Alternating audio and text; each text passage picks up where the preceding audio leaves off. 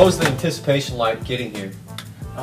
It was pretty big considering we had lost. We hadn't been, the season wasn't as good as we wanted it to be. And we came in as a low seed in the tournament. We had to go on the road for 3 games. And winning our first game at Highland in overtime was a really big step. You know, so we had a lot of things that go wrong for us during the year. And our guys really hung tough, put it together at the end of the year, made a nice run to get back here.